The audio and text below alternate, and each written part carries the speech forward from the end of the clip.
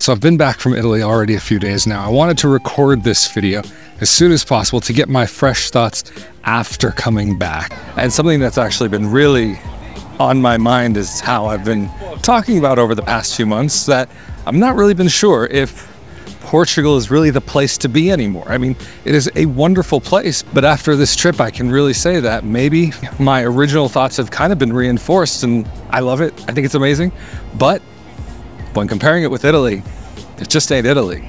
I'm Rafael Di Furia. Welcome back to another episode of Not Your Average Globetrotter, and roll that intro. So one of the most important things that anybody really thinks about when they are thinking about moving to another part of the world will be the cost of living. And I can say that the cost of a lot of things in Italy will definitely be a lot more. Some of the things that I was seeing there were as much as double or triple of what I was seeing here. It really depended on what we're talking about. Some things were on par. Maybe let's say, for example, an Uber, getting around. This is one big difference actually between life here in Portugal and life in Italy. Uber is just something that really doesn't exist. Granted, as I was rightly corrected in the comments in a previous episode where I recently mentioned this, that there is a form of Uber in Rome that works with the taxi system, but it's not Uber. That sounds like a weird thing to say anyway. There are some cities where you can find taxi apps where you can hail a taxi and be able to get your ride to come to you, but you won't necessarily see a preview of how much that trip will cost. I personally do enjoy that small factor. And also, I'm somebody who doesn't drive. I have no real interest in getting a license or getting a car. And so for me, it's proven to be something that actually has created the feeling of a little bit more freedom to be able to get around and not just have to rely on public transportation only, but for those times that I need to be able to get around when I need to be able to get from place to place, then it's actually a more interesting option. And of course, we have to talk about the cost of those rides. That's something that's really going to depend on where you find yourself. For example, I mean, here in Portugal, not just getting around by Uber, but having the prices be really cheap. I know I mentioned this in a lot of episodes, but there are certain things that stand out to me, and there are going to be other things that stand out to other people. This is one of those things, being able to get around cost of transportation.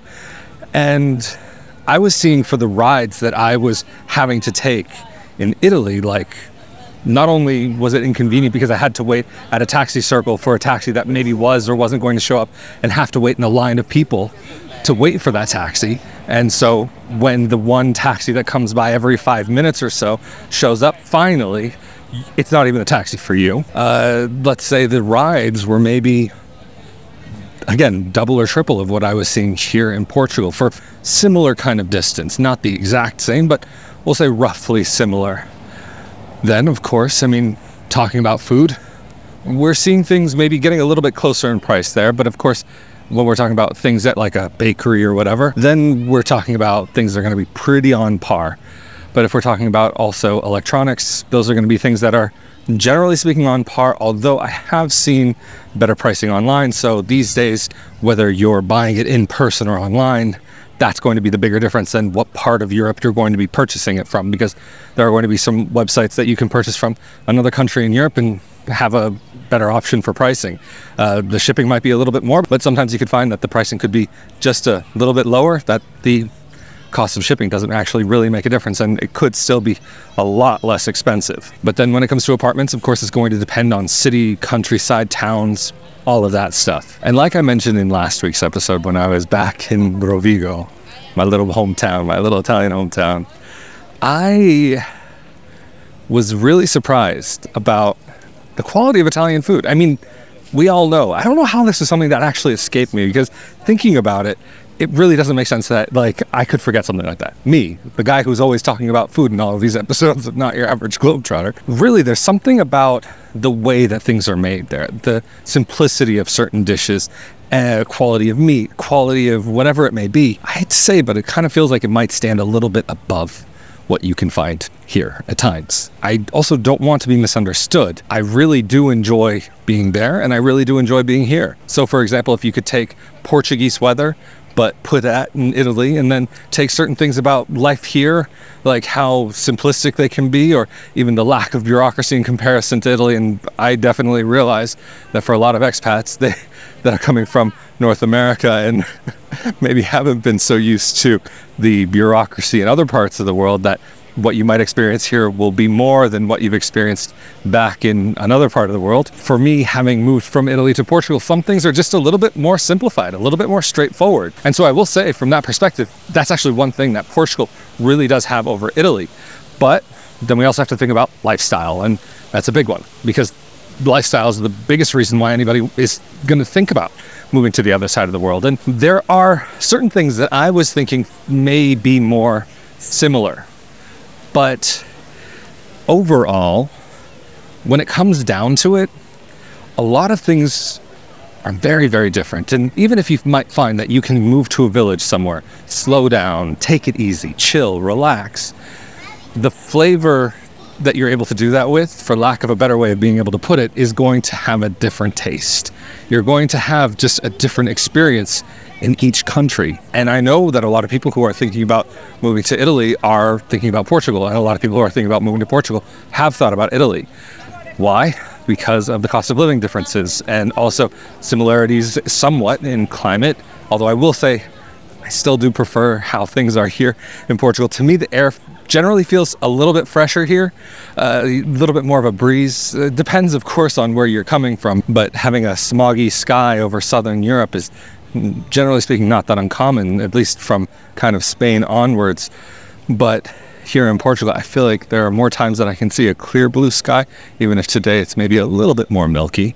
But then, of course, I mean, there's another factor that comes into lifestyle. And I know there are a lot of Italian dual citizens who are watching these episodes. Maybe not all of you, but I know it's going to be on the minds of some of you. And while there may be slight differences and a lot of similarities, on a day-to-day basis, you're not going to functionally notice a ton of things that are going to be so vastly different from one another.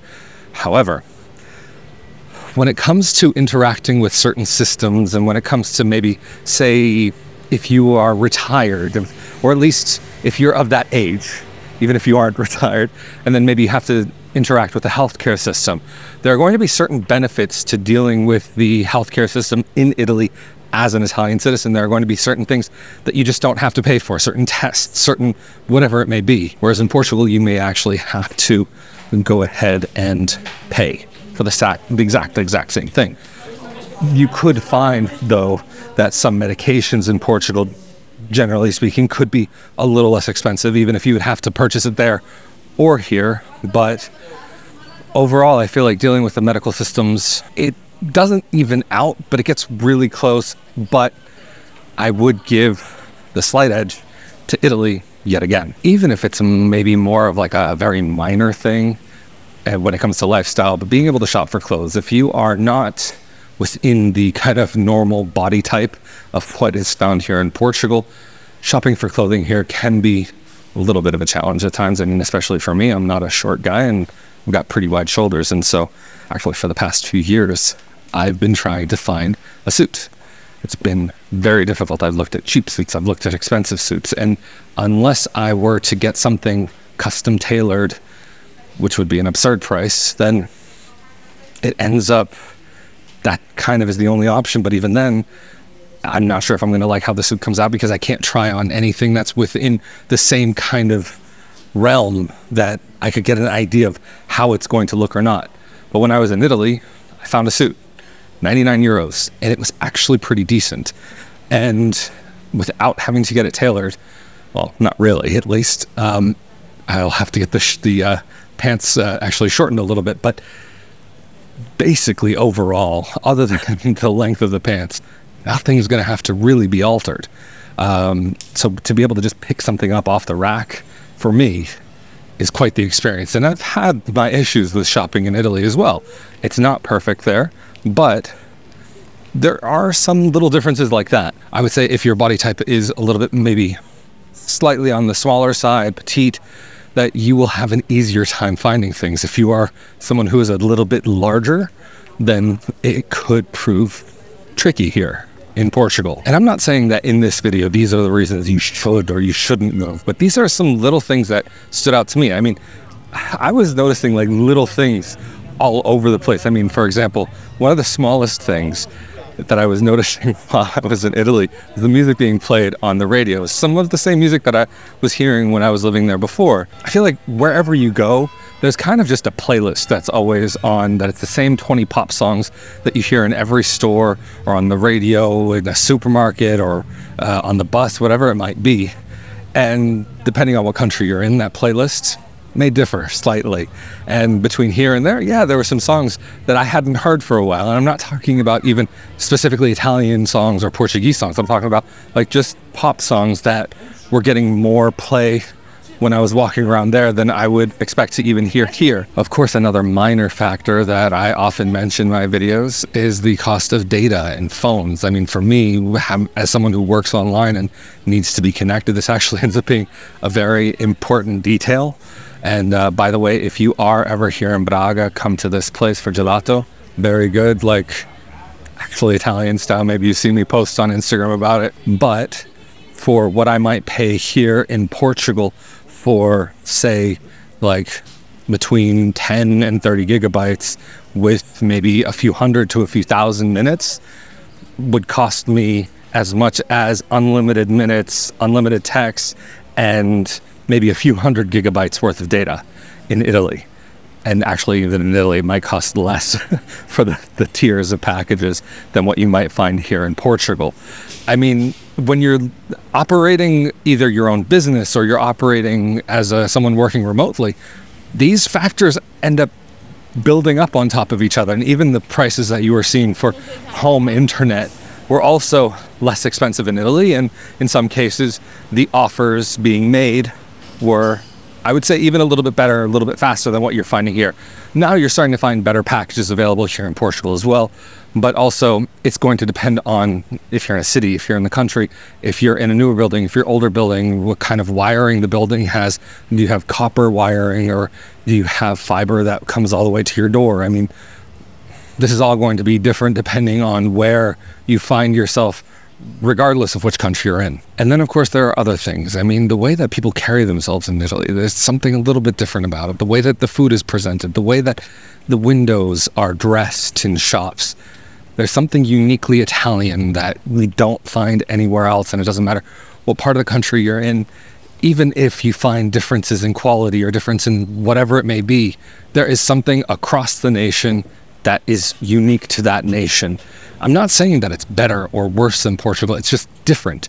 And I would say overall, there are going to be many things that expats are looking for, that people who are looking to maybe even have their first experience abroad might actually be looking for more in Italy than they might be able to find in Portugal.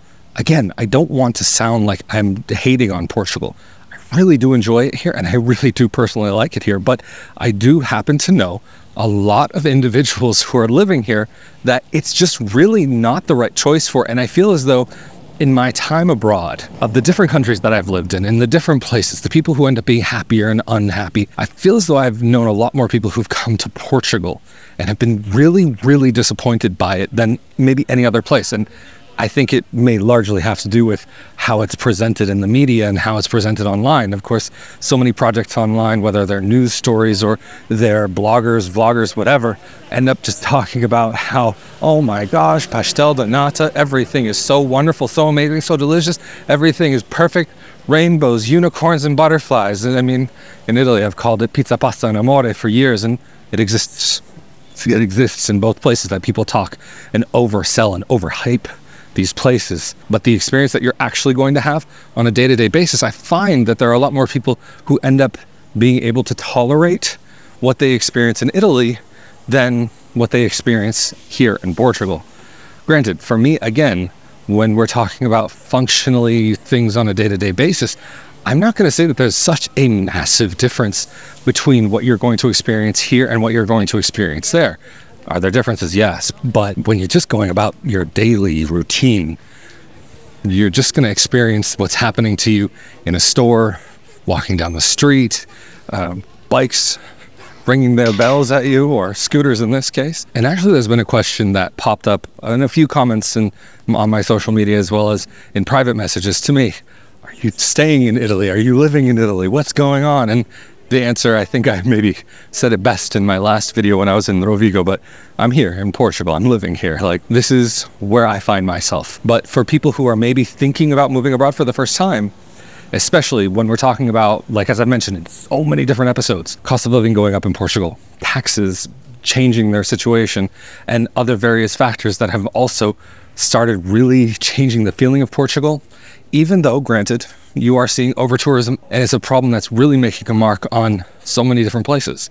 So, can I say either are perfect? No, I'm going to say that there are going to be some real serious considerations that you want to make regardless of what country you're moving to. If we're saying, should you move abroad, period, I'm going to say for most people, no, they shouldn't move abroad. That a vacation is actually going to be much more enjoyable, maybe once a year or once every 5 years, rather than actually making a life on the other side of the world. I mean, say, for example, you're retiring and you've got kids and you've got grandkids. How often are you going to be able to see those grandkids? How often are you going to, say, if you're maybe closer to my age, how often are you going to be able to get to see your parents, your brothers, sisters, whoever, your friends? These are all factors that become very difficult on the other side of the world. Granted, can you make new friends? Most definitely, but you can't make new family. Well, maybe you can make new family, but that's a different topic for a different day. I would say maybe a much longer and more difficult process. Doable, but whatever. Not for this episode. I will say, I mean, even I've come to find that there are certain foods that I've really been missing. Again, bringing it back to food. This is what we're talking about on Not Your Average Globetrotter. We have to focus on what is important, the core issues of living abroad. And I mean, for me, I'm a big fan of steak tartare and also carpaccio. And carpaccio and steak tartare, raw beef, I realize they're not for everybody. I personally enjoy them, but being able to find them here has been almost impossible. I have seen carpaccio di bresaola, cured meat carpaccio, but it's just not the same. There's something special. It's like being served prosciutto when you want steak. I mean, almost literally that's what it is. And for me, that's something I really, really missed. And I was so happy to be able to get some steak tartare when I was in Italy, but I couldn't find the carpaccio. That one's not so common that you find everywhere, but again, you don't see those things here. Granted, do you see other things here? Most definitely. You have a lot of really fun Portuguese dishes that I personally like.